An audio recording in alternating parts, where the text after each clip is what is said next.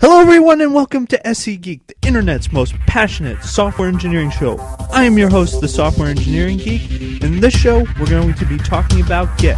So kick back, relax, open up your mind, let the knowledge seep in, because SE Geek begins now.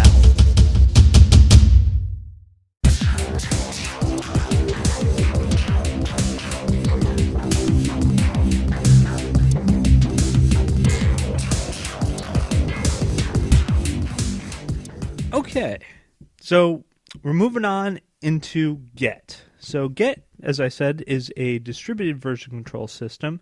It's very much command line driven, but there are some UIs for it, most notably Tortoise Git and Rabbit VCS. I'll talk about those in another episode. I kind of discourage them for software engineers in general, but I would say some of the people who are not so command line savvy might be drawn towards those.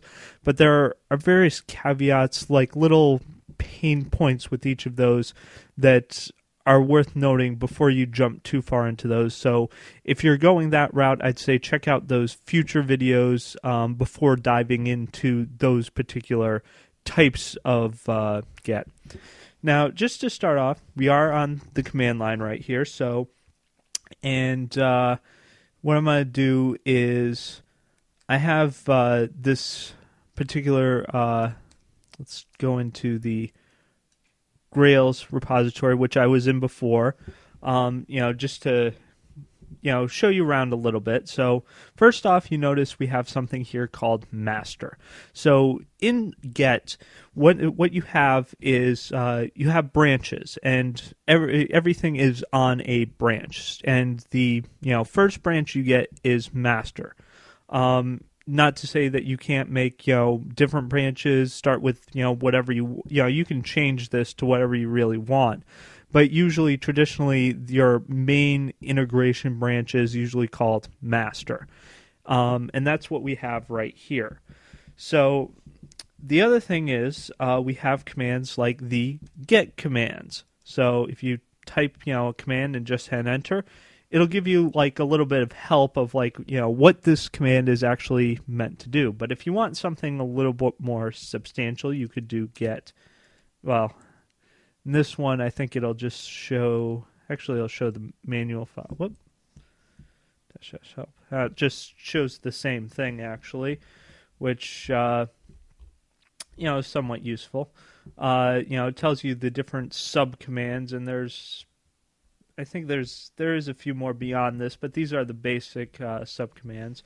But if you did something like a get, say log dash help, it'll actually give you the manual page for that, which will give you a lot more depth of information of like what are your different options, and you can stroll through this using page up, page down, the arrow keys, and to exit out you just press Q and it takes you back to the command line.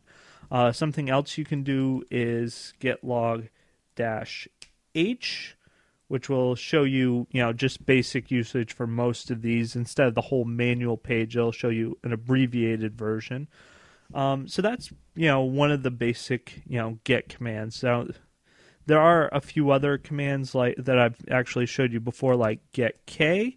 So let's go into get K.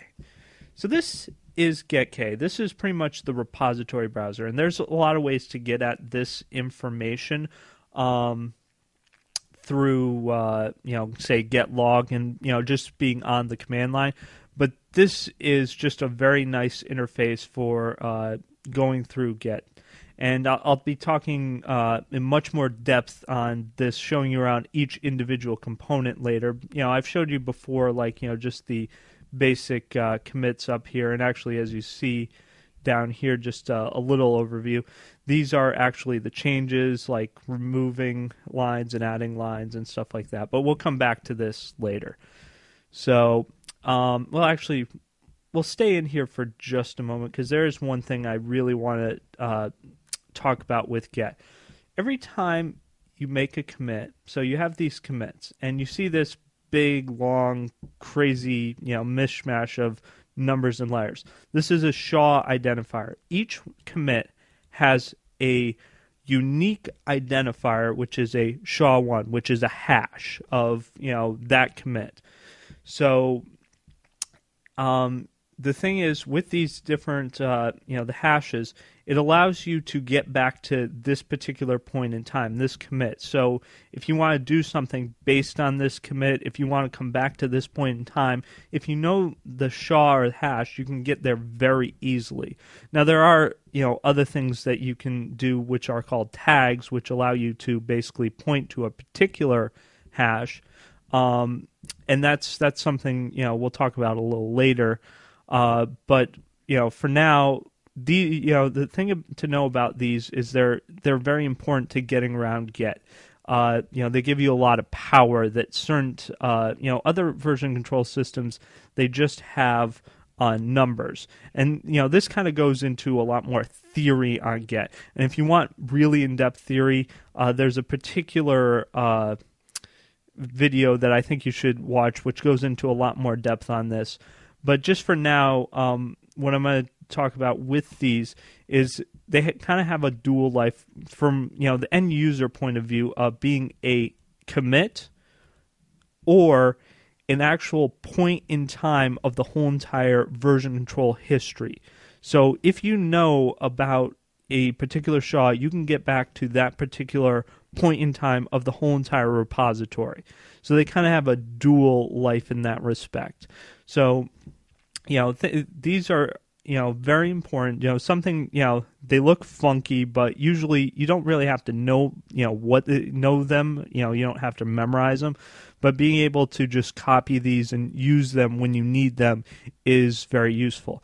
So when you, have a particular one of these, let's look at an actual commit of something changing.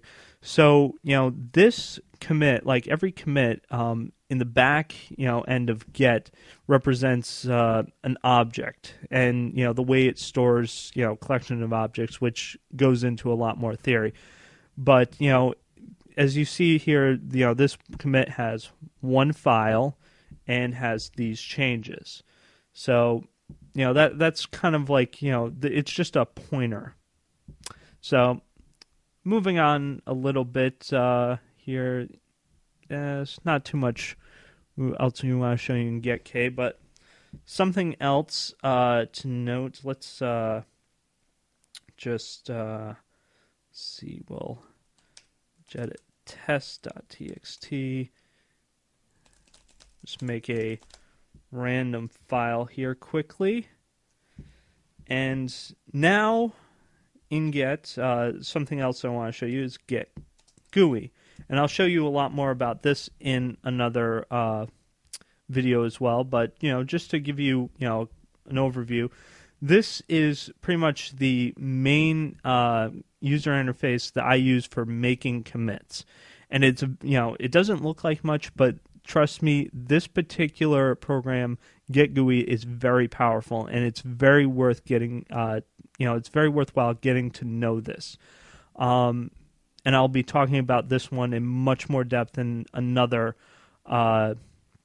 tutorial. And there's a lot of other things that I won't touch on here too much, but you could pretty much run get from this UI.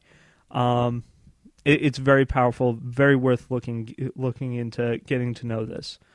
So those are some of the basic, high level parts of get. But just to give you, some more resources, the Get main website, get-scm.com. This is, Get's main, websites. Anything going on, kind of goes through here. This is where they release stuff. They have even more, documentation, links to free books like ProGet, which you can read through this, and it's completely free. Lots of information, through here. Another really good video that I'd suggest watching is this particular video of Linus Torvalds presenting at Google. He talks about Get, what it is, how it's kind of useful and whatnot. It's a very good video. in tradition with Linus, don't take him too seriously. He is very, very sarcastic, but it's kind of to be a little funny and to get that point across a little bit more poignantly. Obviously, he called his version control system get, which is slang for an idiot. But he talks about some of the basics of get and why he used those SHAs that I talked about, the hashes.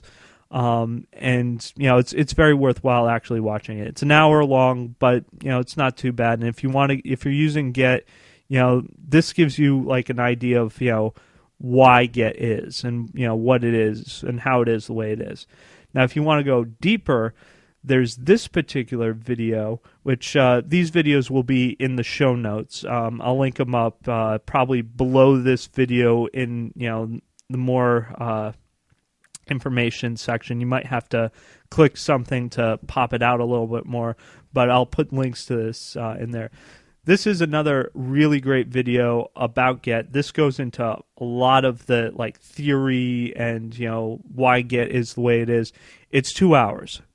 Very long, but it's it's a very good intro. And the guy who does it, he sounds exactly like the dude from The Big Lebowski. His voice is right on that, which is just very funny because it's like the dude is talking to you about get.